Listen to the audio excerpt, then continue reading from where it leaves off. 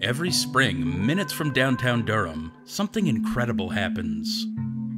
A giant colony of great blue herons and great egrets build 4-foot-wide nests high above eastern Ellerbe Creek. This rookery is one of the few known nesting sites of great egrets in the entire Piedmont of North Carolina. And this is the one time of year where these solitary birds gather to breed and raise their young.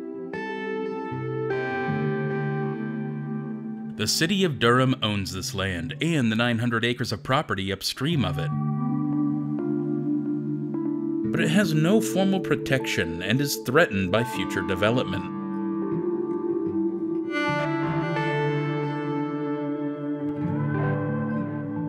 Ellerbe Creek Watershed Association is working hard to ensure permanent protection of this unique natural treasure.